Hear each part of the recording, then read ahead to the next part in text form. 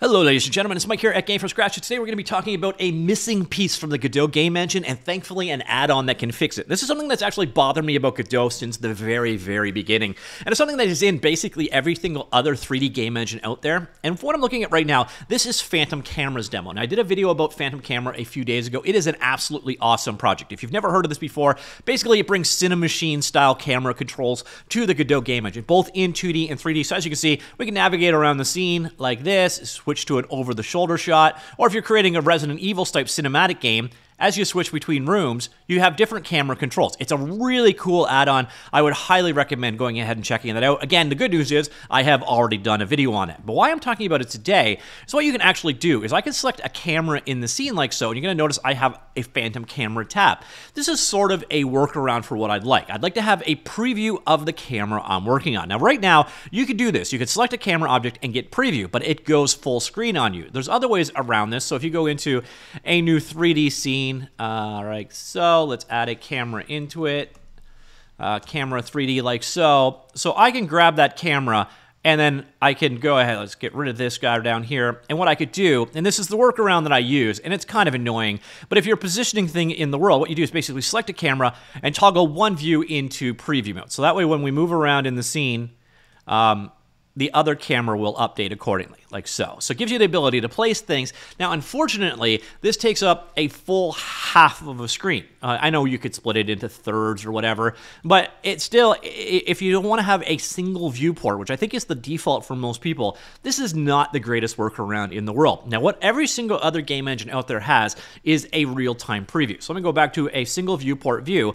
and show you how you can get this. So this was actually released like the same day I did that video on the Phantom Camera, and one of the things I said in Phantom Camera is that this missing functionality annoys me. Well, now you can go in here to plugins, and there's this little guy here, Little Camera Preview, and we'll go ahead and turn that one on. So this was from Anthony Costins. So we enabled it now, and then boom, immediately, if you select a camera in the scene, so nothing selected, boom, camera selected, you'll get a camera preview. So if I move the guy around, like so, you're going to get the preview picture in picture. This is quite literally exactly what I have always wanted. This has essentially become a must-have add-on for me, and in my humble opinion, and I know add-ons are controversial. Some things should be an add-on. Some people say terrain should be an add-on. Some people don't. Extended tools and so on. Some of these things make sense to be add-ons. This should be core functionality, and this implementation is very good. So what else can I do with this guy? Well, I can also come down here, and I can expand it out however I wish. The cool thing here is I can also grab it and move it around from a corner to corner to corner.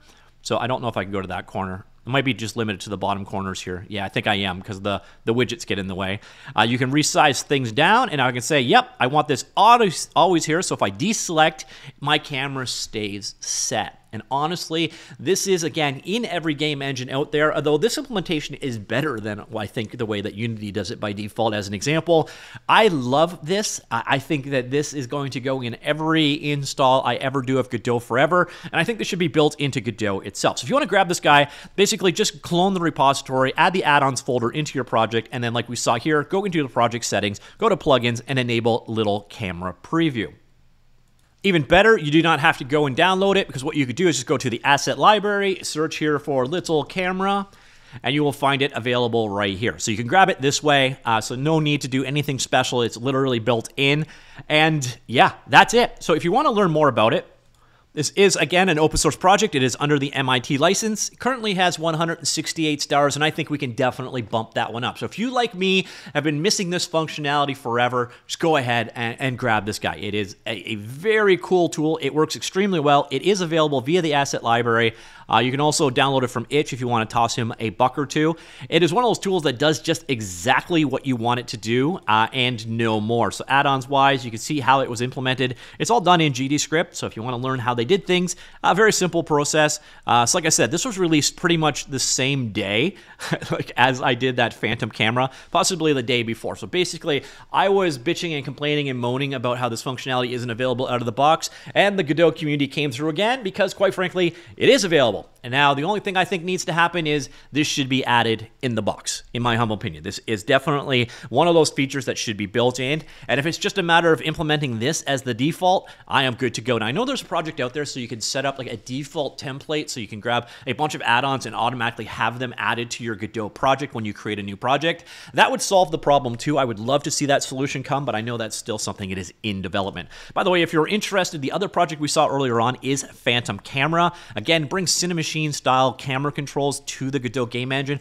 A super powered feature and functionality. It is awesome what this guy is capable of doing. All kinds of different camera functionality. I did a video about it already, but if you have not used that one yet, it is quite simply one of the single best add-ons out there for the Godot game engine. And frankly, this guy, it's a simple add-on for sure, but it solves a problem that I have had with Godot for a decade, or however long Godot has been out. And I love this because, again, when you're precision kind of trying to position a camera in space, you always end up trying to, work around it to, either like that split screen view or whatever. This, quite literally, simple add-on, and boom, again, you can pin them, unpin them, resize them, move them.